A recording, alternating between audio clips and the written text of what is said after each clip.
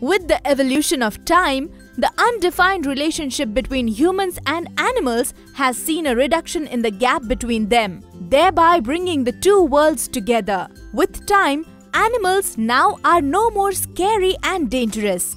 Humans have stopped hunting animals and have started caring for them.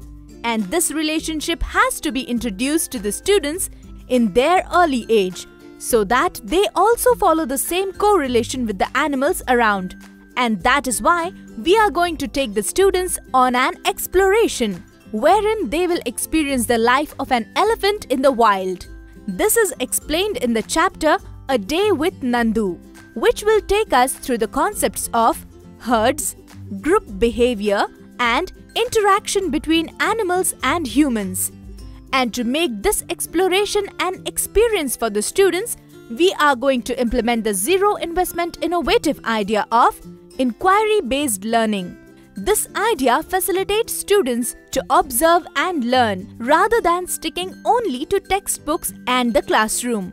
This idea motivates students to participate in discussions, thereby leading them to understand the concepts of the lesson easily and in their typical style of understanding.